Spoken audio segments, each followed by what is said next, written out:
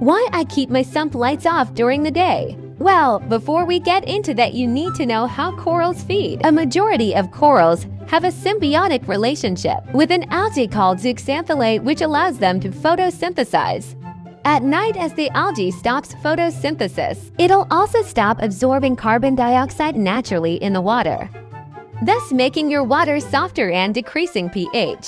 By having this separate system with the lights on the reverse cycle, it'll ensure that there is always photosynthesis occurring, which will help to stabilize my tank. And that's